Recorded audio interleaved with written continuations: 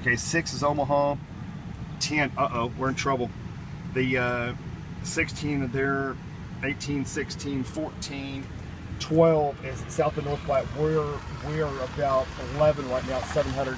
And we got southwest wind at 40 knots, bringing it in the hotter air in. On the north side of Grand Island right now, we're on the southern edge of the moderate risk, and we had an outflow battery come through this morning, which is a wind shift line out of the northeast, and that pushed south of us about 30 miles. That's lifting back north now with the warm front just south of I-80, and it goes from North Platte over to south of Omaha. And as that battery lifts back north, supercells and tornadoes probably in that 3 to 5 o'clock time frame. And what the models are indicating this afternoon is I think the real major tornado threat is going to be west of Omaha. There still could be tornadoes in Omaha this afternoon, but I think the big tornado concern is going to be central Nebraska, north central Nebraska.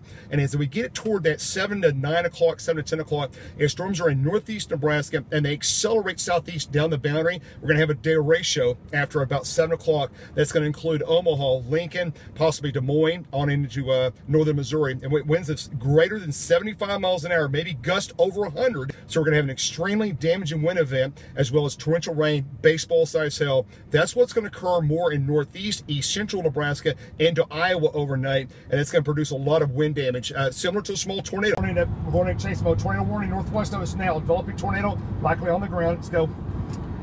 Moving southeast at 50.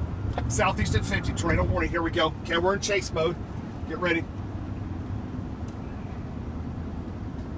Well, they're actually watching tornado warning northwest of us. Moving southeast at 50. Here we go. Watch the storm northeast. Got pressures lowering. Looks like I just got hit with the boundary. Like northeast outflow. Temperature's dropping 79. Just got hit with the boundary.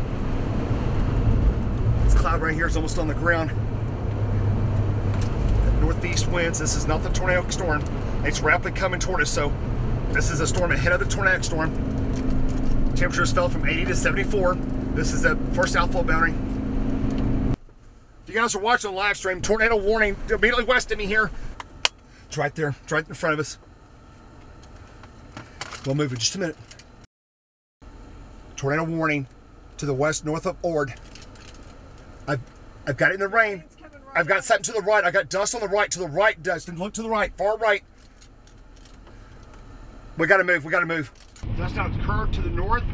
I turned north 1 mile and then east 2 miles. We're at 281. Tornado circulation is due north of us. Due north about 1.5 miles. The tornado circulation based on the latest velocities. Pull down my back window here. No. There's dust coming in like crazy.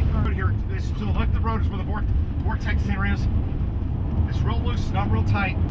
I'm 59 degrees now. It's like 20-degree air's undercut it. The biggest problem, we still got this outflow stuff going on. It's got to start turning right or it won't do it.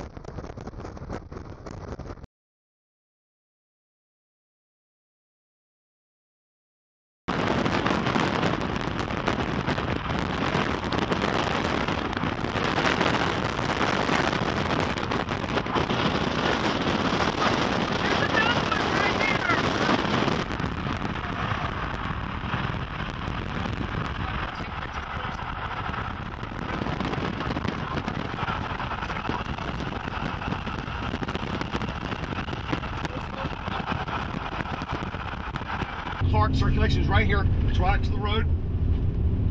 We're exactly 3 miles northwest of the city of Clark. This is Jeff and Kathryn Piotrowski live. Weather Nation continuous coverage. This is, yep, I've got it. Thank you. That's a big combine tractor coming north. Here we go. Okay, he's moving over and I'm moving over. Here we go. I'm passing a big combine. Small dust vortex, kind of almost a gustnado. Gustnado. It's right here. Wow, look at that. Large severe thunderstorm tracking. Baseball-sized hail.